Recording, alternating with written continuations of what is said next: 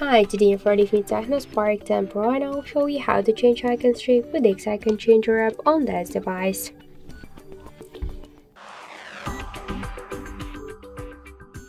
So first you should open the Play Store app and in the search bar enter the X icon changer.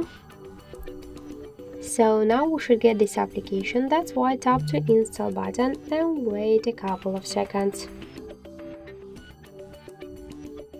So after that, tap open button to open the app. You'll see here all of the available applications, which icons you could change.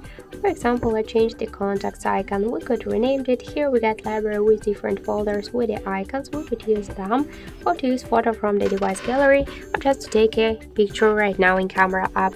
So this is the contacts icon, let's find the similar one, tap to OK on the right upper corner. Now we should just skip the ads.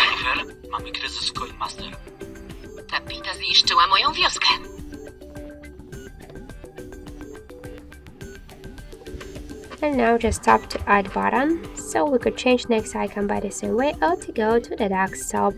So now let's check the new contacts icon and that's it. So thank you for watching, and if you find this video helpful, leave thumbs up and subscribe.